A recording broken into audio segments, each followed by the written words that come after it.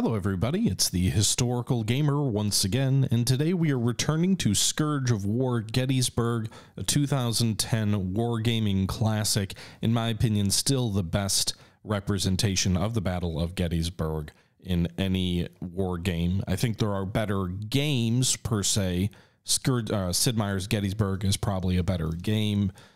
You could certainly make the case for Ultimate General Gettysburg, but if you're looking for the best representation of the battlefield of Gettysburg and refighting the scenarios or the battle or the engagements that occurred there, and looking for the closest thing that resembles an actual simulation of that battle in sort of fidelity and realistic tactics and realistic unit maneuvers, then I think this is the closest it comes to any game recreating the Battle of Gettysburg.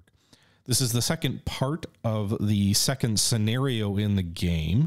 This is looking at the Battle of McPherson's Hill, I guess, Ridge, Farm, whatever. It's kind of all over there. And we are commanding General Henry Heath's division of Hill's Corps in the Confederate Army, fighting against the Union forces here, which are the 1st Division of the 1st Corps. We've already largely routed General Cutler's brigade of New Yorkers, and we are now facing off against the Iron Brigade, which has sort of turned the tables on us on our right flank, putting some serious pressure on Archer's brigade, and we are trying to get Davis's brigade on our left to push in the Union flank enough to be able to come save Archer, but we'll see how things play out. This was taken from a live stream on my Twitch channel from a couple of days ago, so if you guys are interested in following these types of things live, you can check me out there.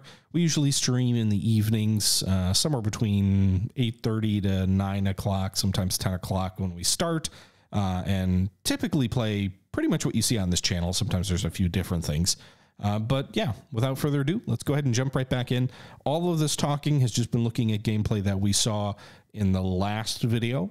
As of this moment, when I stop talking here, we're going to transition to the live stream and pick things up exactly where we left things off. Oh, I almost forgot. If you are wondering, Scourge of War is developed by Norbsoft Dev. That is the successor studio to Mad Minute Games, which made the Take Command series, which this is very much a successor to. It is published by Matrix and Slytherin Games. The game is not on Steam. There's a link in the description if you're interested to the Matrix Steam store page where you can find this. You can either buy Gettysburg as a standalone game if you're interested. I don't get paid anything.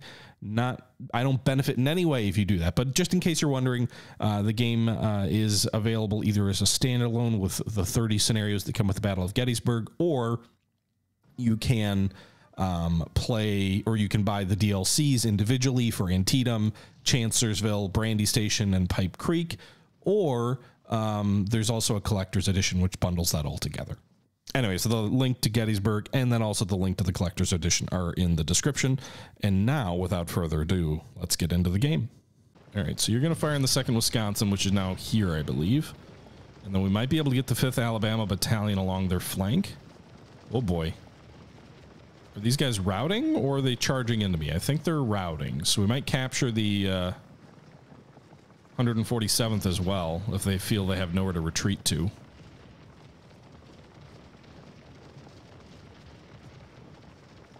There you go, boys. Okay, so 14th Tennessee's pulled back. That should prevent me from being flanked for now. 1st Tennessee will fire into the flank of the 2nd Wisconsin. 5th Alabama is going to shred pretty quick, probably. It says they're in the open? You got to be kidding me. You got to be on that fence line.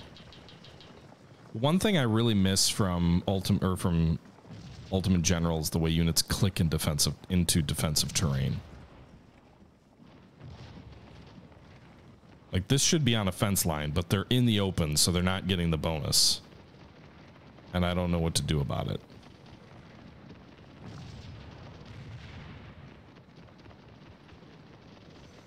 Okay, let's pause for a second here. So where are you at, Heath? 1,300. I don't know that we're going to get a major victory because of losing all that artillery. That's a pretty tough blow. Where did the Federal Brigade go that was routing? Somehow they routed through our lines.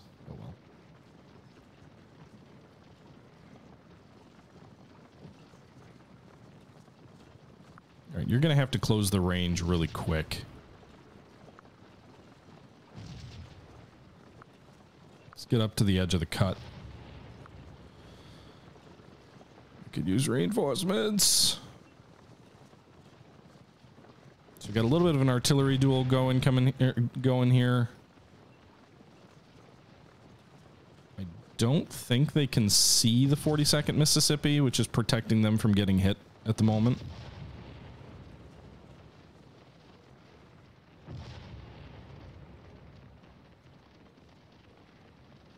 I need to bring more of these guns up to help versus the Iron Brigade, but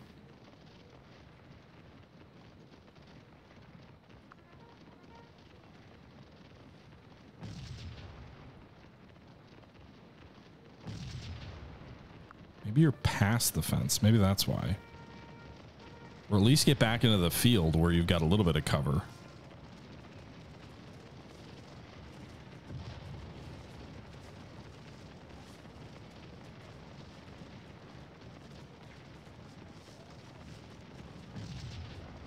All right, they're firing on these guns, which didn't see them until they were right on top of them. So, yeah, they may eat a canister round or two, but this gun's going to rout, I think.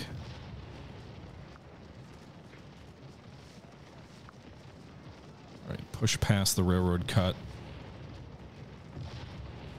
One positive here is I don't think the 1st Tennessee's taking too much fire. One thing that is different with this game, as opposed to a lot of other games that came before it, is that units can fire at multiple enemy units at the same time. So that is a nice functionality, I would say.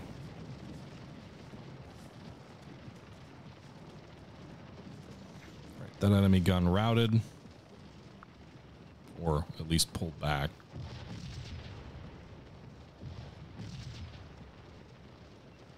These guys are limbering up as well.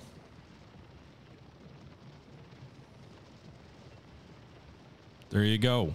So Davis's brigade is advancing on the farm. Let's get through that cut as quickly as we can on the double, boys. Some of the troops are still fresh. I think I had the 55th set to double the whole time. We can set the leader to gallop as well.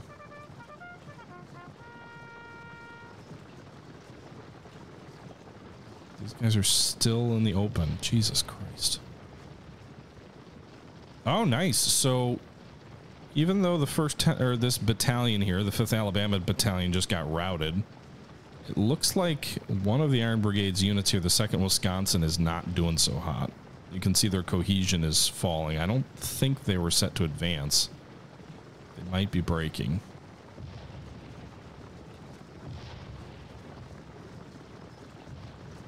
Maybe that's a bunch of artillery aimed at them. I'm not sure.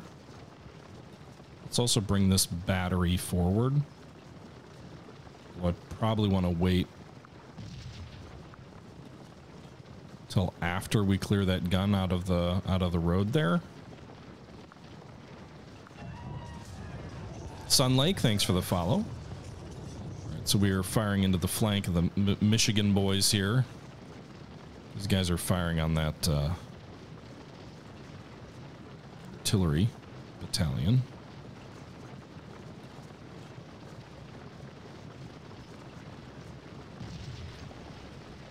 That was a canister shot. All right, I don't think this battery is going to last long. Meanwhile, we do have the flank of these Michigan troops. Are they charging me? How many rounds of canister are you going to get off before you rout?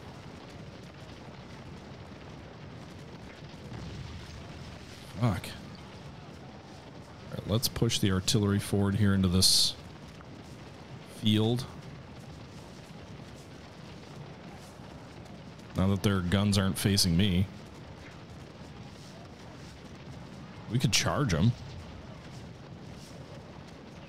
But they are taking casualties. Are they withdrawing by recoil? That gun flew way back. We might be in double canister range. I'm not sure.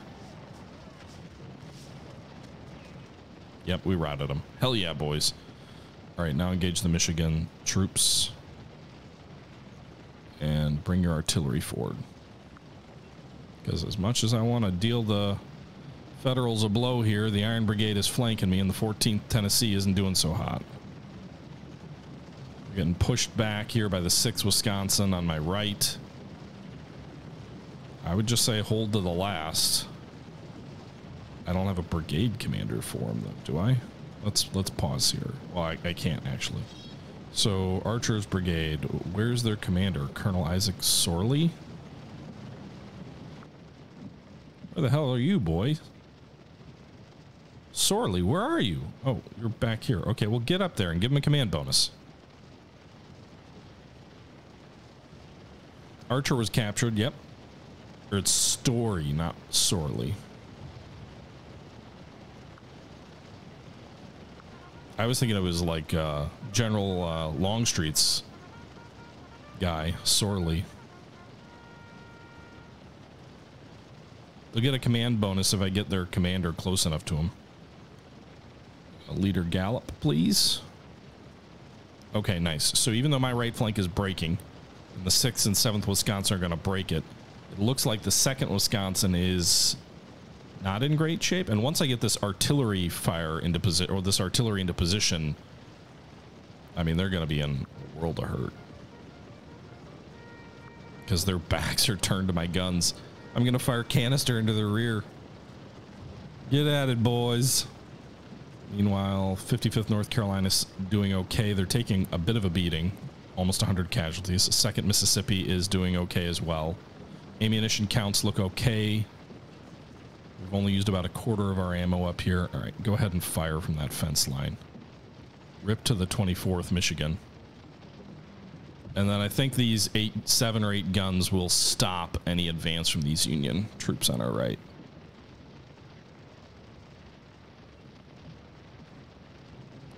Bad day to be in the 1st Division. Also bad day to be in Archer's Brigade. But worst day to be in the 1st Division. No valid targets? Who are they shooting at? Oh, they're going to wreck my artillery. Don't do that. They fell back out of the range. Somehow we don't have line of sight on them. Maybe because of whatever this pond is here.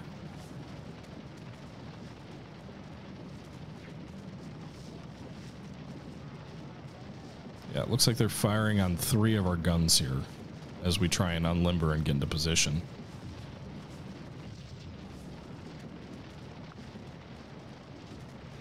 All right, so we got the 14th Tennessee's commander closer, so their morale, I think, went up slightly.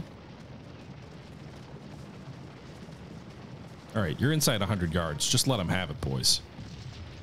There we go. Canister right amongst them, and there they go. Both of these regiments routing in turn. They take casualties while they retreat as well, by the way. 14th Tennessee appears to have routed at the same time. So again, bad day to be. First Tennessee's on the fence. Okay, good. So some of these Federals are going to advance across open ground to get to them. Meanwhile, Davis, just get your brigade in line formation up here and have at it.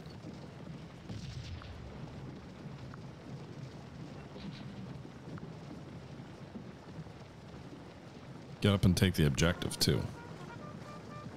Right, where are those other guns? So whatever's left of the Iron Brigade, my goal is going to be to savage them with artillery.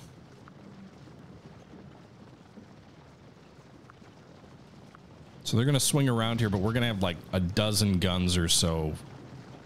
And then we've got a full brigade. So it's going to be their choice of what they want to deal with. So you can see the 1st Tennessee is, for the moment, okay behind this fence line. And then we've got 4 guns already in canister range, or close. One of them is, I guess. The other ones are probably blocked. So let's actually move some of these guns over here to the flank. So they're going to fire on those troops.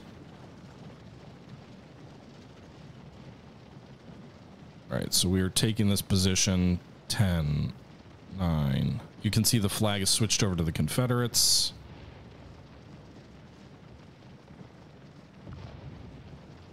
We don't need to have all of you guys just wait for the objective to fall. I don't see any more federal guns either.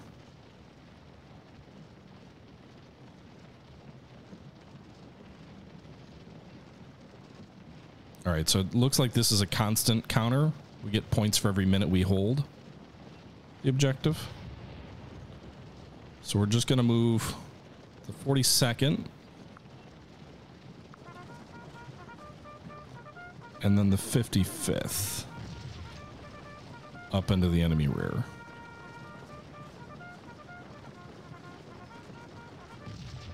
First Tennessee's morale is still good. They're behind this fence line here, so some protection. They're firing at the 7th Wisconsin, which is in the open, not behind the trench line. They might be in an orchard, I can't tell. I think it's open. 9 at, so inside 100 yards, in the open, 156 muskets versus a lot more. Well, we've also got some canister firing to their aid. And now we've also moved some of our artillery over here to the flank. We might be taking some casualties here. But to the flank of our infantry here. Oriole, I do have the 55th North Carolina set to run. Yes, that is true. Actually, all of them on the right there were set to run to try and get me into contact sooner. Now the 1st Tennessee is also taking fire from the 6th Wisconsin. This 4th gun appears to have 8 casualties, still 7 men in action. I don't think we're actually taking fire right now. Yep, canister fire into the enemy. So we've got the 42nd up and supporting now as well. 1st Tennessee's weary, but with all the support, they're hanging in there. They've got their colonel right behind him as well.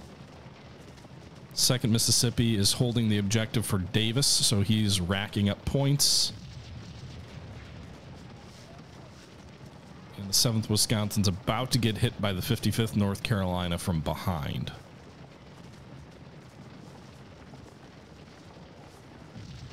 They're already breaking, so we'll hold and get a good volley in. And then our artillery should shift to take on the 6th Wisconsin in the woods there.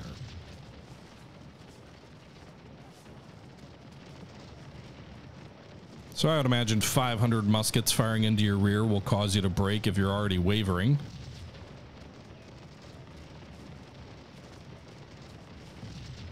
Meanwhile, Henry Heath, watching it all unfold, is pretty happy, I would imagine. Sitting at 2,400 score, we need to get to 4,000 for a major victory. This must be sad for me tearing up the Iron Brigade. I'm an Iron Brigade man. What can I say? Oh, they're meleeing those crazy sons of bitches. And my troops are exhausted, so that's not going to go over great.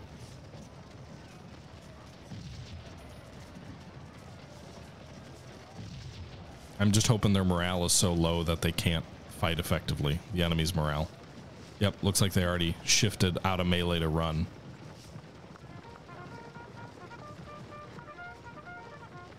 Okay, so we routed them.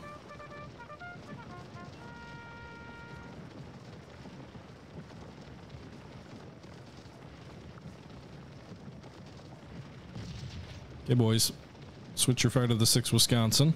I don't know why you're not unlimbered, but you should. You should unlimber.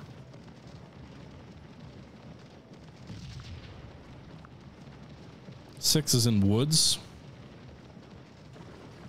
I don't know how much. I don't think they've really fought much. So I think their morale is going to be okay.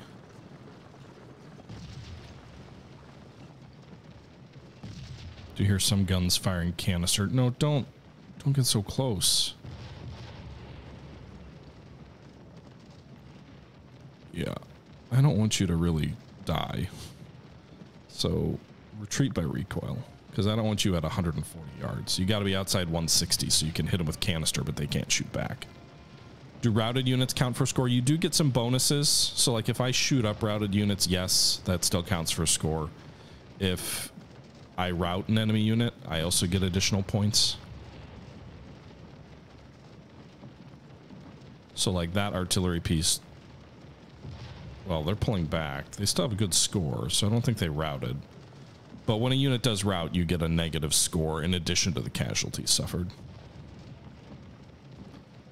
So it's going to be close, I think. I think we got to get to 4,000. I think we have about 10 minutes left. And we're sitting at about 3,300. Are we getting 100 or 300 for every minute now instead of just 100? Huh. 24th Michigan of the Iron Brigade, I think, has rallied back out here. And actually, the 6th Wisconsin appears to be pulling out. I don't know if they were routed or if they just decided the situation was untenable. In any event, let's push the 55th up to this fence. And I think there you have it, boys.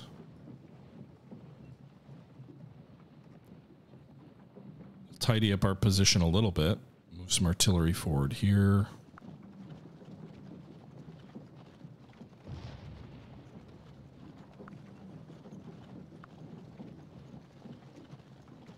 Store, you can secure the right flank. We'll keep these 2 guns on your right.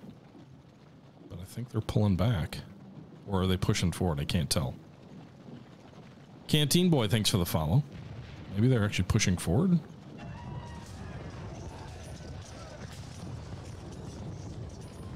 All right, you guys are going to have to get to the frickin' fence, because if you get engaged in the open and they're in woods, that'll suck. Then you're probably going to melee and maybe lose. So we're going to push the 1st Tennessee up onto the flank into the woods. Fence, halt, and engage. These guys are exhausted.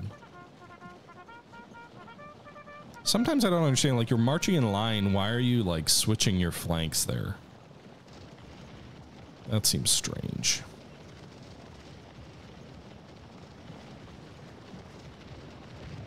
Like, they get the way units look as they maneuver into position much better, I think, than Ultimate General. But then they do some really strange things too. So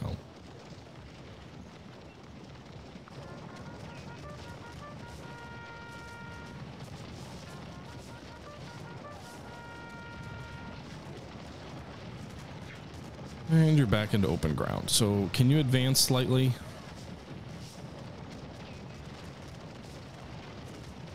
Because the Iron Brigade's larger than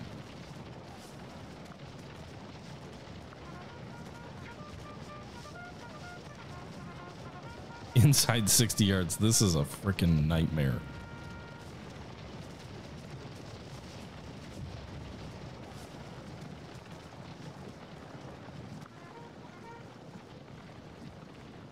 Are they turning to face the 1st Tennessee? I'm kind of confused by their maneuvers here. Let's move into column so you can move more quickly. Oh shit, 24th Michigan's coming up. They want to fight again.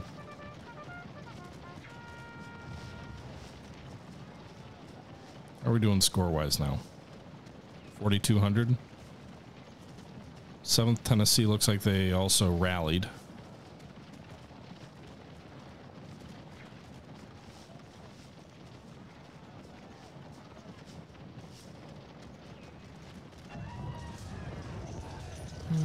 First Tennessee, get up on the flank. You guys gonna shoot from there, or are you gonna shoot at the Michigan boys coming down your line? We actually might have more muskets than the Iron Brigade here, or the 6th Wisconsin. 500 men. I don't think any Iron Brigade units have quite that many men. Also, the Michigan boys are gonna be on me soon, so the 55th's gonna have to turn and face them. But they can fire a volley or 2 into the 6th Wisconsin. My artillery, I think, is blocked because you can't shoot through friendly lines, or either that or they can't see anything.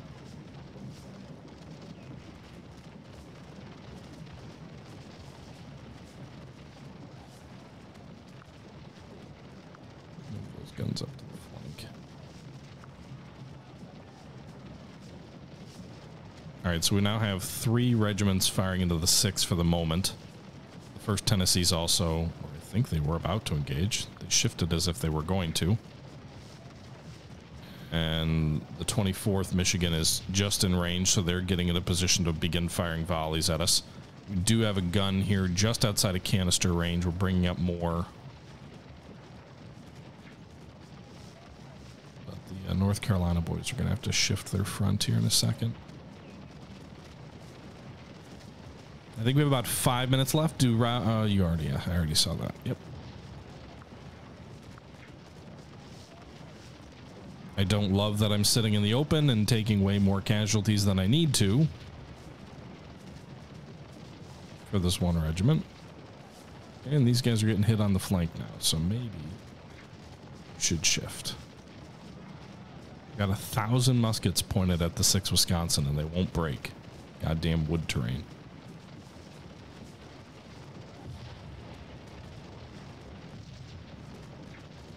We are well clear of the required score, though. Still waiting on those other 2 brigades of troops to come up, though. I like how it says that you've got most of your units in position, and you definitely don't. North Carolina, you're getting flanked. I don't think the 2nd Wisconsin or the 6th Wisconsin's going to do too much damage to you there, so let's not just let the 24th Michigan blaze away at your flank.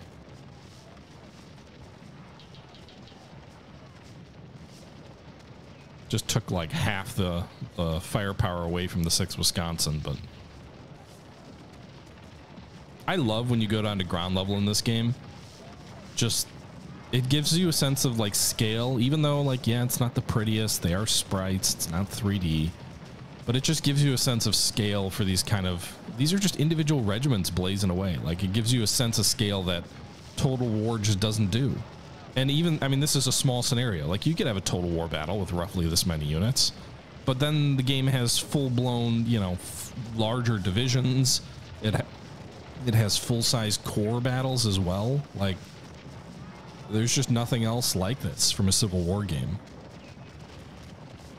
Maybe Grand Tactician someday, but the performance issues that existed last time I played it certainly precluded it from ever delivering on that kind of an experience. Looks like the Iron Brigade's rallied, though. The 2nd Wisconsin's coming forward as well. 55th, don't rout. We'll support you. We'll bring 42nd up onto your flank.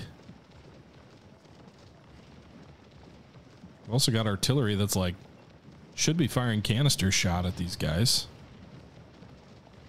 So how about you don't pull back from this fence line?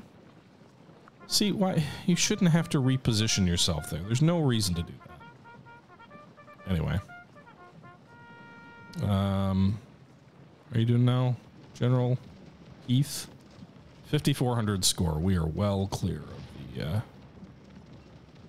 requirement here. Well, we're in the open now, but at least we're firing on the 24th that's moving across our front and not bringing another unit up. The 7th Wisconsin is also rallied now. Ugh.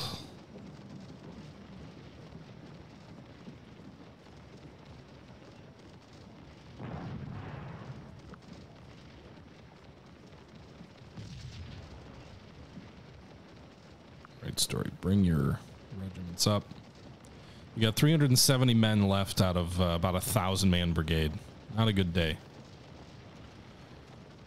for what was Archer's brigade. Davis has lost about 300 men out of 1,700, so his brigade did much better. I think these guys are now on the fence. The North Carolina boys aren't.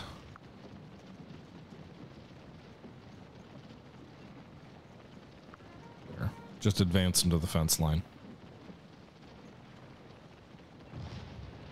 Why do they do that every time? No, you shouldn't do that. Arrgh! I'm gonna lose my mind. What are they bringing a supply wagon up for?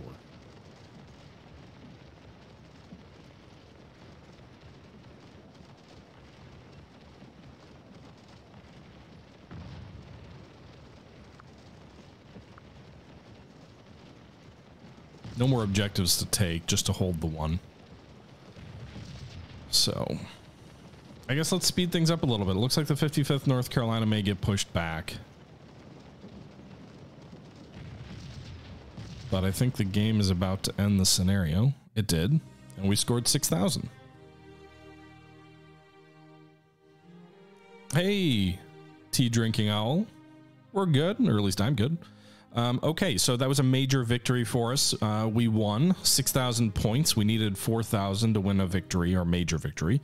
Battle details here. You can see that Davis's brigade scored 5,800 points and has 1,300 men remaining. Inflicted 454 casualties, lost 322. The geographic advantage of being on the Union left when their reinforcements were going to come up on the right really helped Davis out. He was able to flank the enemy out of their positions and didn't actually, like, I mean, I don't know what to say other than he didn't lose as many men. He didn't inflict as many casualties as maybe he could have. But at the end of the day, his position allowed him to be successful there. If we take a look at Isaac Story, who is of Archer's Brigade, his unit, the story is a little different. They lost 566 men, 522 enemy casualties, so they actually killed more of the enemy, but lost more. Now, it says the strength is 371. I believe the 576, it obviously doesn't add quite up to 1,100. So I'm guessing there's like some missing troops there, some deserters or whatever who are going to come back. Because when you click on an individual unit here, you can see they had 30 KIA, 106 wounded, 23 missing. So I'm guessing like some of those troops would return to you in a follow-on battle. And then Archer, it says Archer deceased.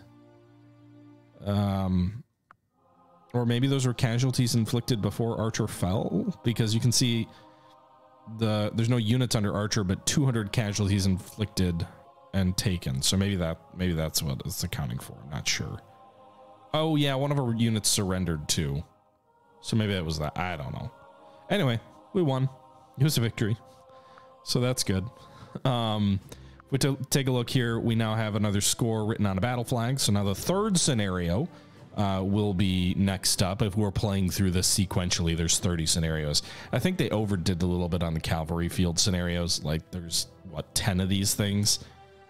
It is a little bit much, I think. I mean, I don't know a ton about the cavalry battle. I know that Custer was famous for it, but and it was important, but I don't know.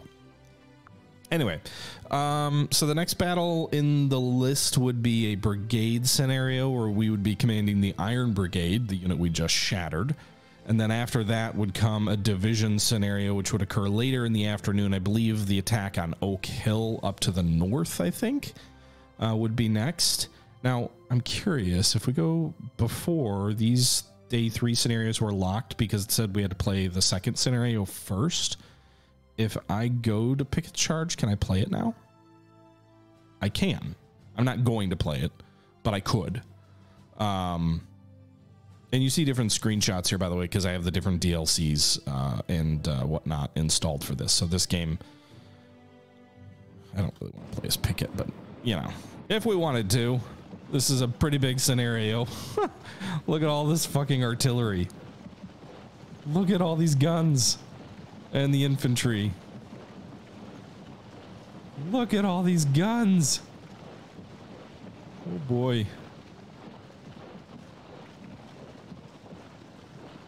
Yeah, all these guns are unlimbering. They're all gonna start firing soon. These boys as well. I just command Pickett, right? I don't command this whole assault. Yeah, these are my units. So we've got Garnett, Kemper, Lang I don't command. He's from Anderson's division.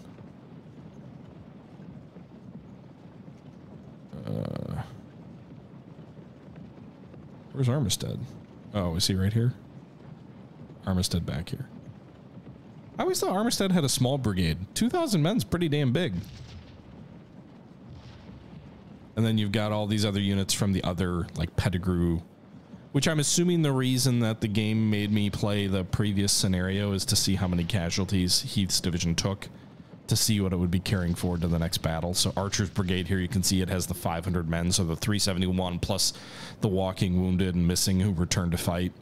So I'm guessing that that's where that number comes from. Pettigrew didn't fight, so that doesn't matter. You know, he's going to come in at full strength. And Brockenborough also didn't fight. I'm assuming Davis is here somewhere. It's Pender's division. But anyway. Have I ever been to Gettysburg? I have, yes. Cliche. My first trip to Gettysburg was in 2016. Felt in many ways like a pilgrimage. It was pretty special. And then I nearly killed myself. I walked 30 miles my first full day there, and I actually arrived at Gettysburg as the sun was setting. So I kind of walked around the cemetery a bit, caught sunset from the angle, and then woke up at 6 in the morning the next day, had breakfast at the Lincoln Diner, and actually it might have been earlier than that as the sun was coming up, and then walked 30 miles throughout the day. Basically walked the Union fish hook. And that was all I had time for that trip. Then I went back in 2019, and I had 2 full days there. And so I looked at more of the fish hook, which I kind of caught the whole thing on the first day. And then I also went across the Seminary Ridge in 2019, looked at the Confederate positions. Didn't really spend much time in the northern part of the field where Howard fought on day 1. If I were to go back, I'd want to spend some time there. And I have a friend who actually lives out near the cavalry fields now. So maybe I would stay there. Anyway, we're back behind the Union position now. Here's the famous stone wall. Here's the grove of trees, Ziegler's Grove. But with that being said, that's where we're going to leave things off here. We didn't end up playing Pickett's Charge last night. We ended up jumping into the Iron Brigade scenario. But I hope you guys enjoyed the video from my stream the other night on my Twitch channel. This is Scourge of War Gettysburg. We won scenario number 2 as the Confederates, and we continued chugging along through the game. This has been a fun little throwback series for me. I don't know how many more of these we'll do, but frankly, there haven't been a ton of new games out that have really been drawing me in lately. And this was something that I played a little bit of and kind of remembered why I think it's such a good Civil War game. It does lack some of the bells and whistles, some of the graphics of newer games, but I still think to this day it's probably the best Civil War battlefield simulator out there. With that being said, please leave your thoughts below, and as always, until next time, this is the Historical Gamer saying thank you for watching, and until next time, I'm out.